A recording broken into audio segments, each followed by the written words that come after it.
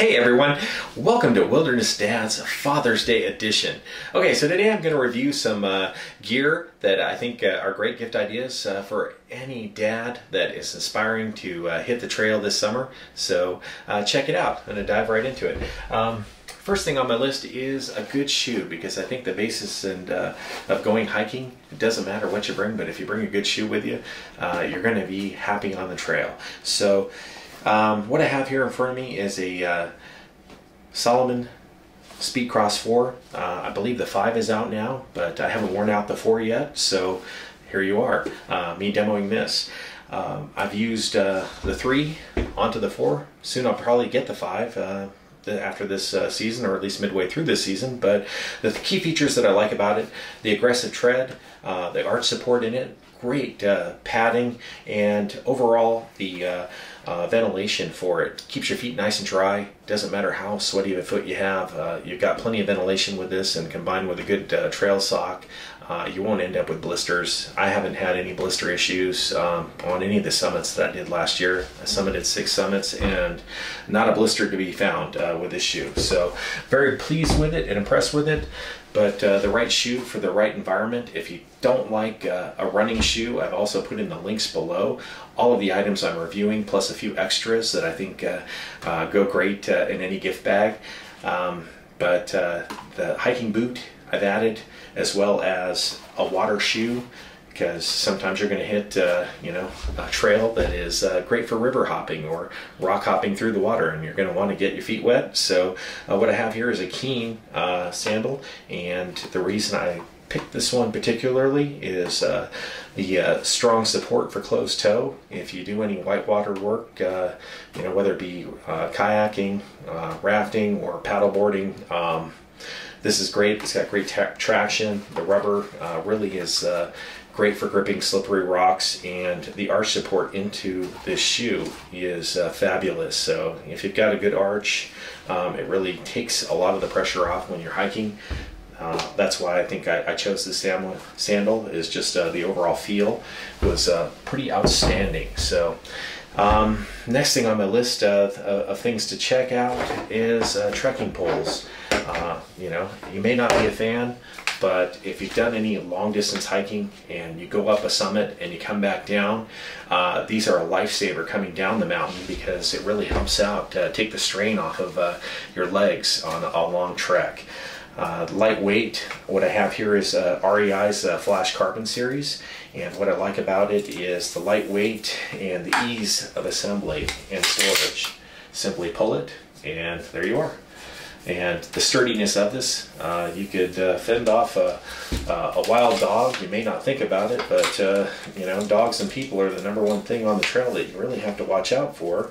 I've experienced that firsthand just last summer on Mount Rose, where passed a couple with their dog, went down the trail a little bit further, and ran right into another couple with a dog, with the dog off the leash. Got a little bit further down the trail, and I heard a lady scream. Came back to see her holding her behind with some nice puncture wounds in her running pants. So you never know what's going to happen, but a good trekking pole could prevent maybe that situation from getting to you. So it's a great item to have on the trail, and good for support.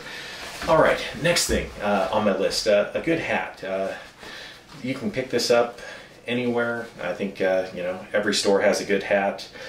Particularly this is an Ascend hat. I picked it up at Bass Pro. It's probably meant for hiking and fishing, but it wicks well and keeps the sun off of you. One cool feature about this hat: put it on, and if you pair it with a good bug screen. Now, I know you're thinking, bugs? What do I need to worry about bugs? I've got bug spray.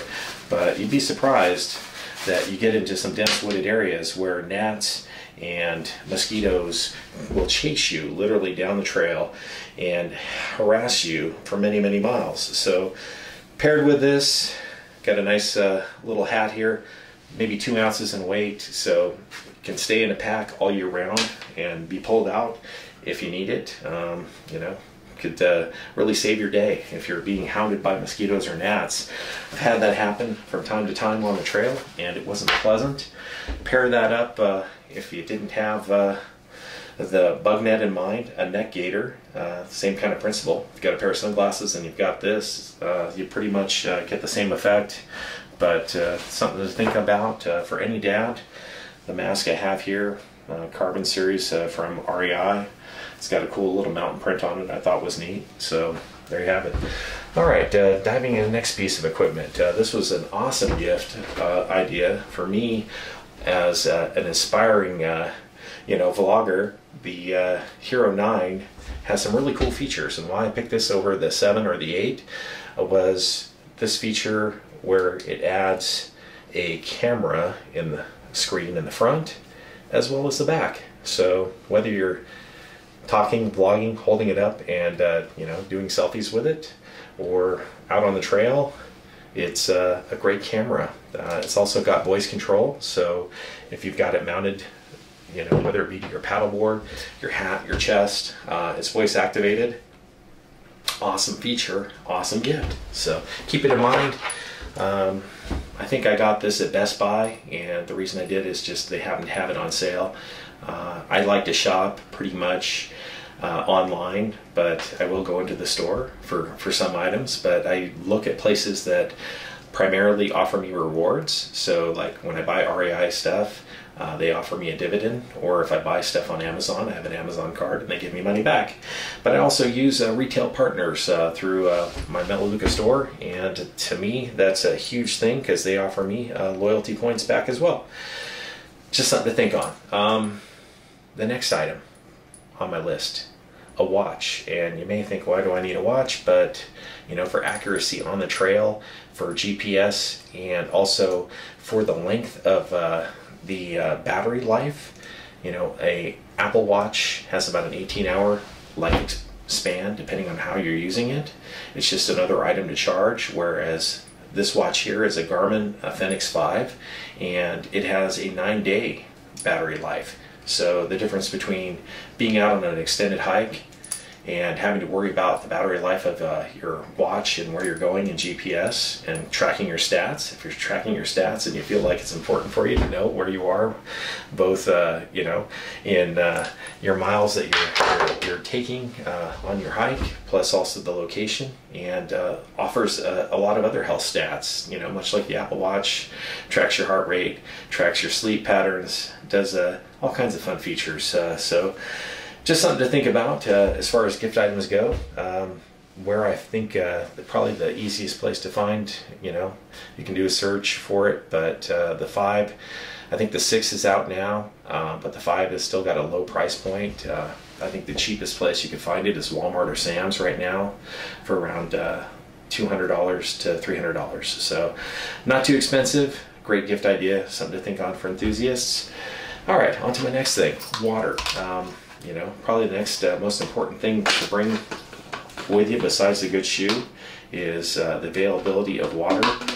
I like this water bottle. It's Lifestraw's water bottle. It offers a filter enclosed with it, so you can fill it up, bring it with you, and if you need a refill on the trail and you're questioning the water source, this has got you covered. Just scoop up the water, put the lid on, and you're ready to drink. So it cuts down on the time of having to filter water through a traditional filter.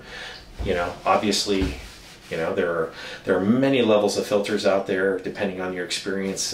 Obviously, if you really were going someplace into desolation and you thought, well, I'm going to have to drink out of a hole that wildlife has been drinking out of, you may consider a really costly water filter. But for the average trail use, this works perfectly well. Pair it with, or have along with you.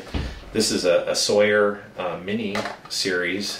I really didn't use the accessories that come with it. It's a 3-in-1 option. You can add it to filtration on a water bottle by basically just screwing it on, taking your water bottle, whether it be a plastic one,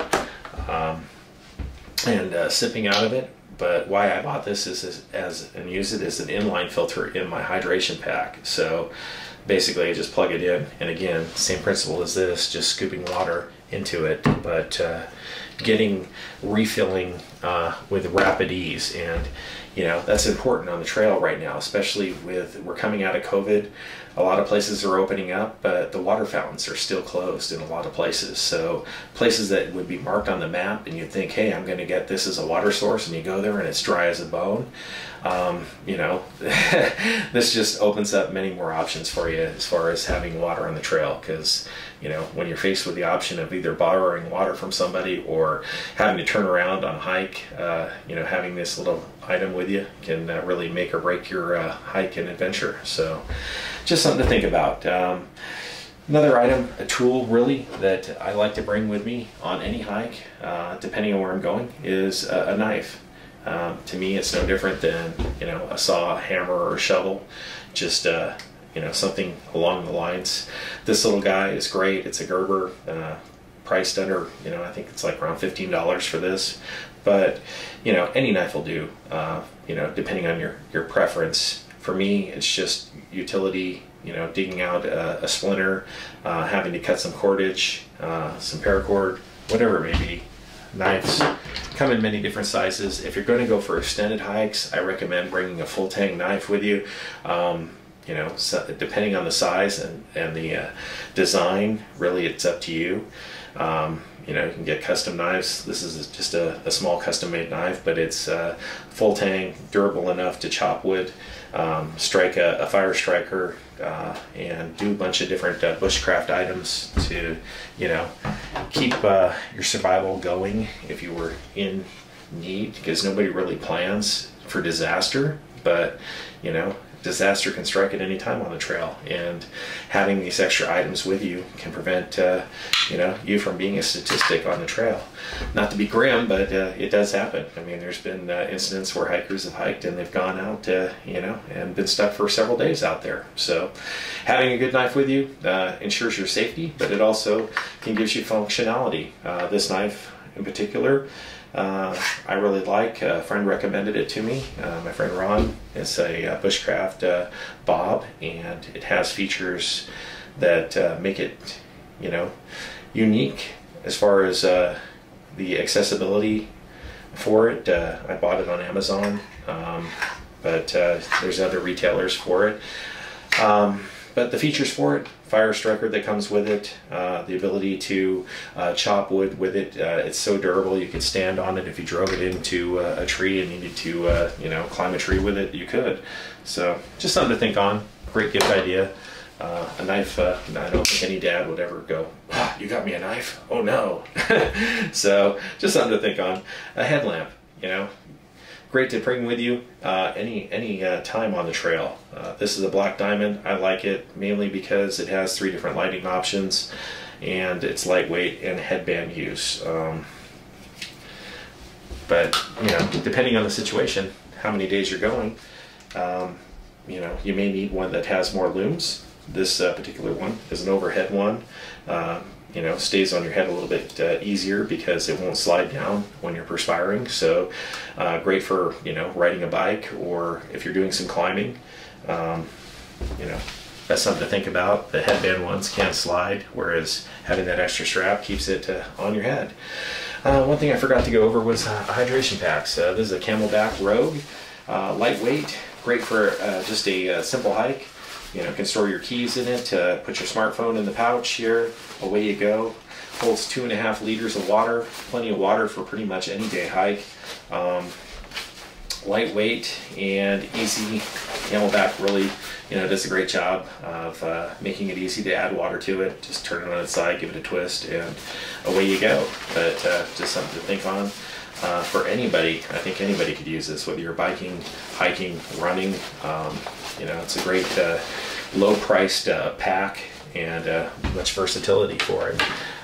You can also pair it, like I said, with the Sawyer Mini and give it that more feature. I don't have it on this. I have a 3-liter bladder that I put into this particular pack, and probably the next thing I would tell you is a pack like this. You know, the reason I picked this, a day pack like this, it's an REI Trail 25. For the trekking pole feature that it has on it. Many day packs like this just have a simple loop on the side to store the trekking pole, and you're at the mercy pretty much of the Velcro or a rubber band to keep it there in place, whereas this has a locking system where you're just slipping it through the eyelet and clipping it here, but it really holds on to the pack and stays there. So I'll just give you a quick demo of it. Of course my Velcro slipped, but you get the idea. And clipping it through and sliding it through the eyelet. Well, all right, it's going to make me look silly, so I'm just going to set it down now and move along, but you get the idea. You know, normally this is really a durable, easy pack to use, but any day pack will do. I've linked it below why I chose it, you know, just for the features I've explained. I think it's pretty great. Another item that I wanted to talk about lastly was my favorite camping stove, a Jetboil. Really lightweight, easy to use and assemble. All the fuel and the stand and the flame fit inside of it. Again, it kind of goes with the water purification part of it. If you had to, you know, if you're in the snow and you need to melt snow and snow is the only option to drink, Jetboil is your answer for that. You can be drinking water in, you know, less than an hour. So just an option to think on. It's a cool gift. Pair it with some, you know, packing food, and you've got lunch all contained and lightweight. So anyways, I hope I've given you a few suggestions. Again, like I said, I've linked to all of these below in the comments in the description. So I hope you have some ideas from this segment, and I will see you next time on the trail.